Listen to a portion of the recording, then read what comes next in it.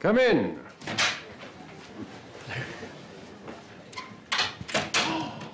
Oh, I love those things. Can I have a look? Do you mind? Well, okay.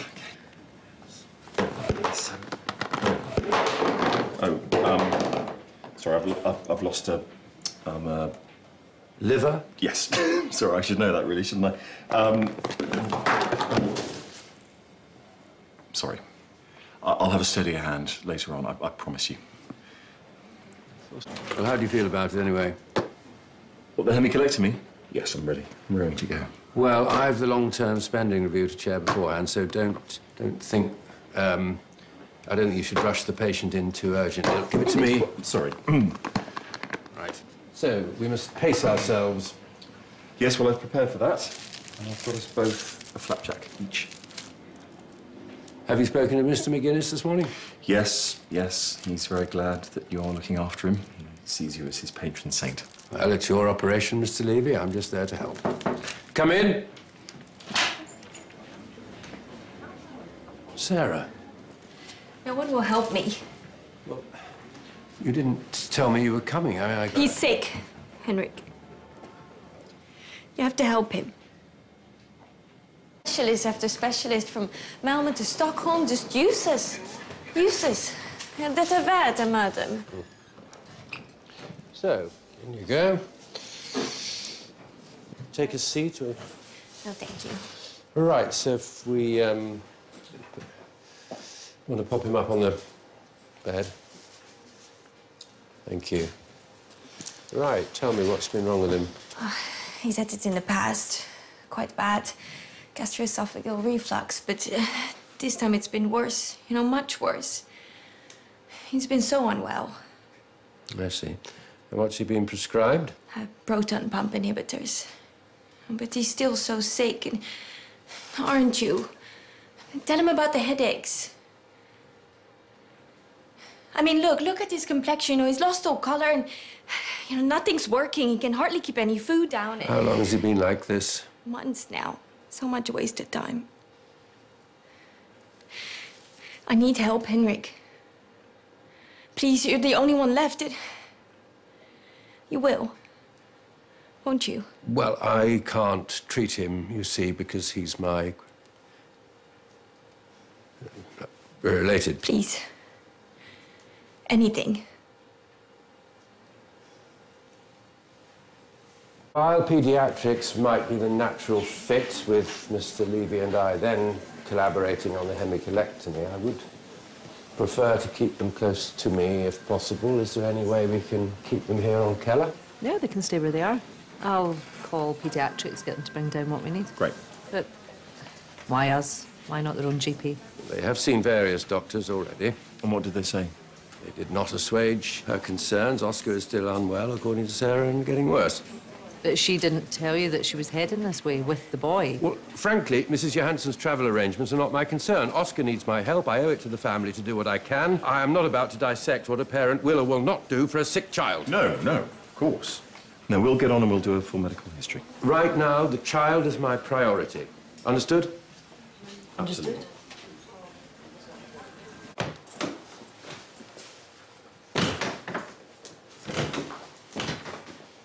Hi, Oscar. This is Eddie. Now, Eddie is a patient here too, and I am going to be looking after you both today. Okay, let's start with FBC, LFT and unis. So I've taken some blood from Eddie, and now I'm going to do the same to you, okay? Boy, remember what I said. Now, Oscar, with Eddie's help, okay, I want you to show me where you're feeling most unwell. He's been having headaches too. Okay, so what about down here? No? No. Okay. What about up here? Yeah? Good boy. Okay, all done. Thank you, Nurse DeLuca. I think we better do an ultrasound. Thank you for this. Just didn't know what else to do, and I can't have anything bad happen again. You must understand. Yes, I do understand, Sarah. Thank you. I knew I could trust you.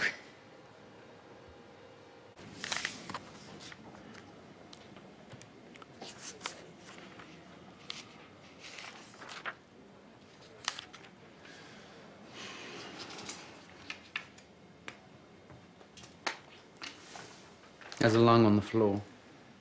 Oh, yes, Mr. Levy dropped it. Thank you. So, how are things with your family? Is that why I'm here? To discuss that saga again? No, actually, the reason you're here is John Mayfield. Serious concerns have been raised about your failure to comply with his living will. By whom? Now, you know that's not the way this works. Well, I promise you that Mr. Mayfield... John Mayfield asked for this. I don't need promises, I need proof. Verbal confirmation from the patient with 2 doctors present. You can provide that, I take it? Well, if he recovers and remembers, I mean, he was pretty sketchy. In that case, it's all the more important that he recovers and cooperates with someone else there to see it. Please, I'm sorry, but you must speak to them. They won't listen. All right, well, you'll have to excuse me, I'm afraid. I'm sure you've got a lot to get on with. Of course. Sarah, I think you should perhaps go and see how Oscar is, and please reassure him from me that we're doing all that we can.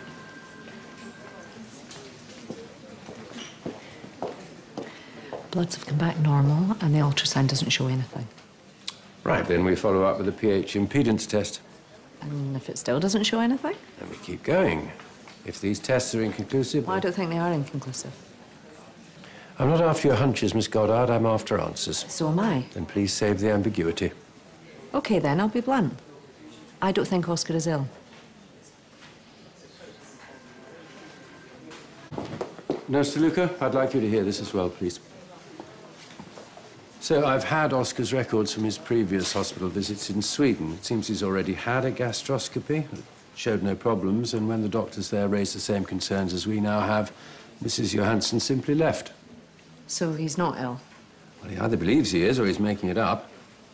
Or Sarah believes he's ill. Or she's lying. Is Oscar the kind of child to do this, to make this up?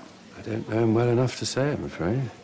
Well, if it is Sarah, and it's a case of fabricated or induced illness, then... We have to protect Oscar. If it is her, I mean, this is a very delicate matter. It's very painful for all involved, so I don't want to take any action until we're all sure what we're looking at. Understood? Thank you. While the preliminary tests have come back negative, these are only routine checks, avenues you've probably explored already. Yes. What I'd like to do is keep Oscar under observation so that when he does exhibit symptoms, we can document them correctly. Okay. Yes, and recently it's been worse at night. The vomiting and the pain, it wakes him up.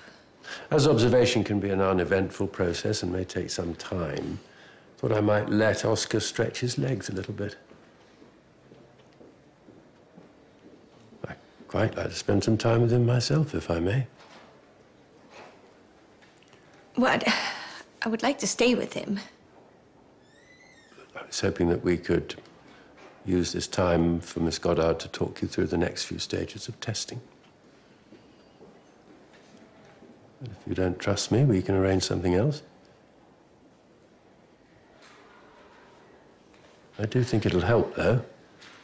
And I want Oscar to know that I'm here to look after him. My father, your great-grandfather, taught me how to make these. I've made one for ages. Oh. Have you been feeling ill for a little while now? How long have you been feeling ill for, do you think? Was it your mother who pointed out that you'd been ill? How's your mother been? Does she get upset with you sometimes, or, you know, when you want to stay up past your bedtime, or you don't want to eat your food, or... She cries. She cries. Ah, you found my heart. Well done. Pop it in here. Just in there. That's right. Those vessels connect at the top there. Let me help you. That's it, and I'll put the lung back, and then you'll feel much better. So, do you remember waking up and being sick? No.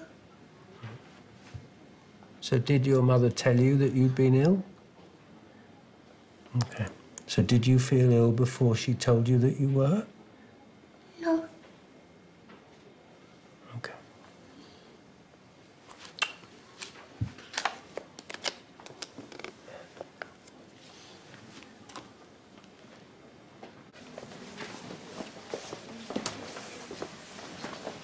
Mr. McGuinness is nearly ready, if you still fancy joining us. No, I'm very busy. I have to deal with the current situation, I'm afraid. No, you'll be disappointed if you can't make it. He'll be in safe hands with you, won't he? I might ask Mr. Crowhurst if he's available, just in case. Very good. Oh, yes. So you probably won't be needing this flapjack then, after all. Actually, I think I will.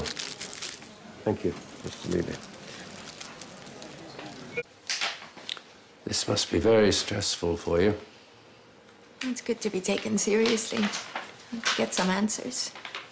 I'm very sorry you had to come here to get the answers. I just want him seen too. I don't care what it takes. Well, now, it must have been a very long day for you both. So, what have I got here? Ah.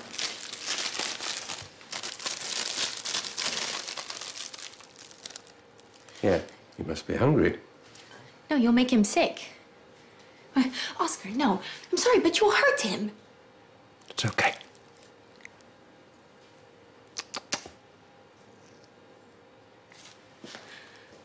What are you doing? Well, it's a simple test. If he can keep that down, then we get a better sense of his condition. You're like them. You don't believe me. Well, there must be something wrong, otherwise he wouldn't have brought Oscar here to see me. This was a mistake. Of course it was a mistake. You wouldn't help your own son. Why would you help us? I am trying to help. Well, we don't want it. How could I ever think you'd be a good doctor when I've seen what a terrible parent you are? You don't know how to care, Henrik. You don't feel it. Sarah, please, I'm doing everything I can for you and Oscar, but I just require some honest answers from you. We're going. Oscar. What's happening? Oscar, Vigano. No. Please don't harm my family any more than you have already. If you don't let me help you, you could lose Oscar. We're going. No, I know you care for Oscar. I know you do. But if you run away now, the situation will only get worse, and Oscar will suffer the most. Now, please, help me understand. What is it? What am I doing wrong? We don't think he's ill at all, Sarah. No. No, but he needs help, I'm sure of it. Now look what happened to his father. If somebody doesn't help him, I see him. In Oscar. Don't you? Perhaps. Yes.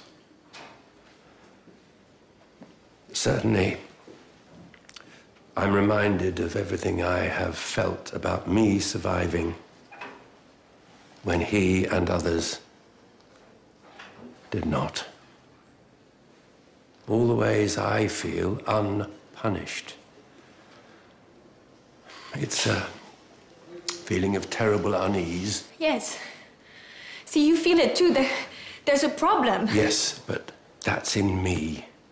It's not in him. The unease is in me.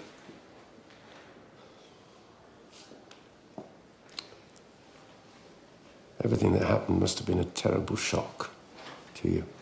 Monumental. Did I miss it? Him turning into that. Let me help you, Sarah. That's the way to help Oscar. I don't know how we all ended up here.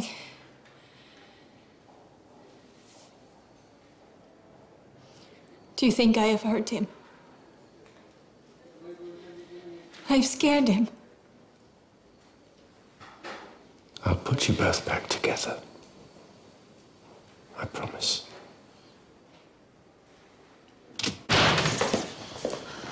I'm so sorry. She said she was going to get something to eat, and then she said something to him in Swedish. It must have been goodbye. I'm so sorry, I wasn't even thinking. Do you think she's at risk? I failed them. I had a chance to make amends, and I neglected them again. No. No. Look, you can tell me to jog on, but I do not see this as a failure. Look, she has left the most valuable thing in her whole life with you.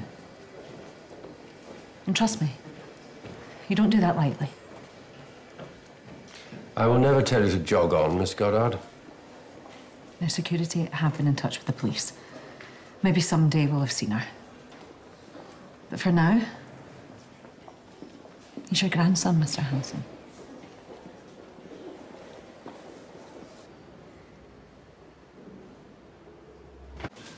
All right, here we go. Through you go, and Eddie. Miss Goddard told me you flew your plane with her today. I expect Eddie's feeling a bit hungry by now.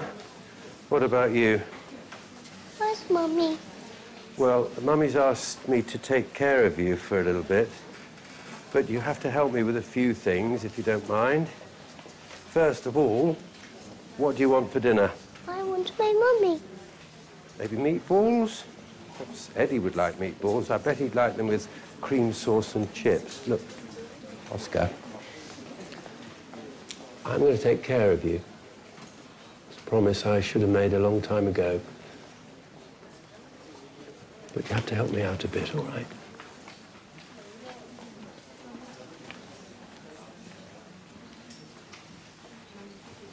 You tell me if I walk too fast, okay?